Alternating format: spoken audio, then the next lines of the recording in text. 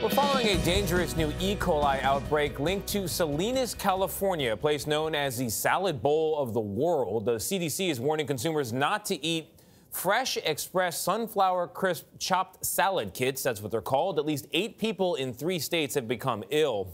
It's not clear if these cases are linked to a recent, more widespread outbreak from contaminated romaine lettuce that sickened 102 people in 23 states. But it might be. Jonathan Vigliotti is in Salinas. So Jonathan, good morning. What do we know about the source of this new outbreak? That's what everyone wants to know.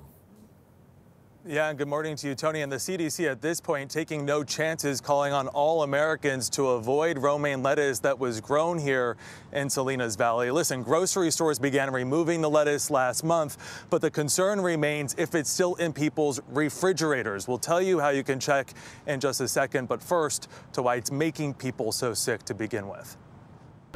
Romaine lettuce from Salinas, California is once again being investigated as a possible source of an E. coli outbreak. 8 people have fallen ill, one of them suffering kidney failure. The Centers for Disease Control and Prevention is still investigating what exactly in Fresh Express sunflower crisp chopped salad kits is the source of the E. coli. But it does contain romaine lettuce, which was contaminated with E. coli in a large outbreak earlier this year, caused by a different strain.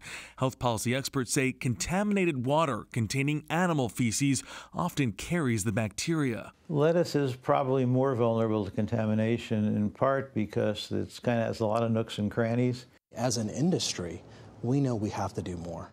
Christopher Valles is president of a trade group representing romaine growers and shippers in Salinas.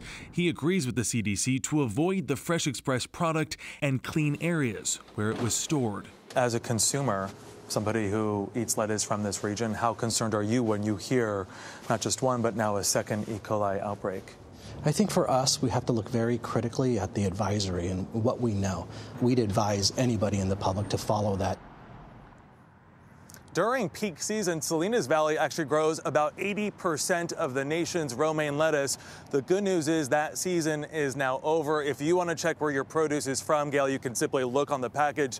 It's usually listed right there on the front. All right, now we know what to do. Thank you very much, Jonathan.